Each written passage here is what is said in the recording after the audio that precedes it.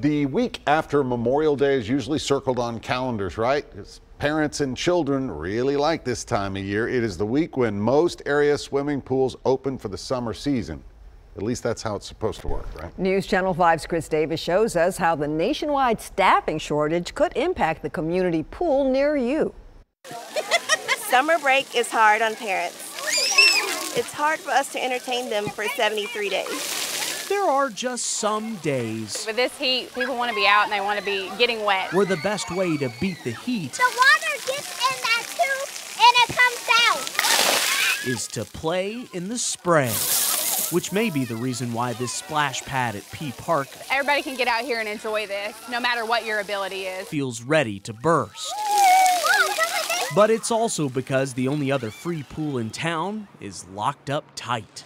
It's sad. The facility itself is fine. The only reason why Pleasant Green Pool is closed is because there's not enough people willing to work here. You know, we're not sure what the issue is with getting these positions filled or why people aren't coming out. This has been a coveted job for years. It takes 12 lifeguards to fully staff the center. We had 2 applicants out of the 12 apply. And according to the Goodlettsville Parks and Recreations Director, it wasn't from a lack of effort. We've worked really hard reaching out to the schools, to our sports leagues, to different community members, just trying to get this out. We hosted a job fair for lifeguards this year, and we haven't seen the applicants. Goodlettsville isn't the only community having bad luck. A recent nationwide survey found 80% of parks directors are struggling with lifeguard staffing for a variety of reasons. Some cite pay, others the limited schedule. The YMCA, we get more hours here, or we can work year-round at the YMCA where we can only work 9 weeks out of the summer at the pool. Regardless of the reason, this is the outcome. People have been frustrated.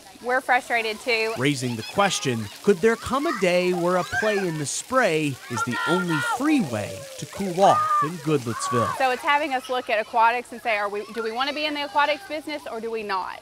And where do we go from here? Chris Davis, News Channel 5.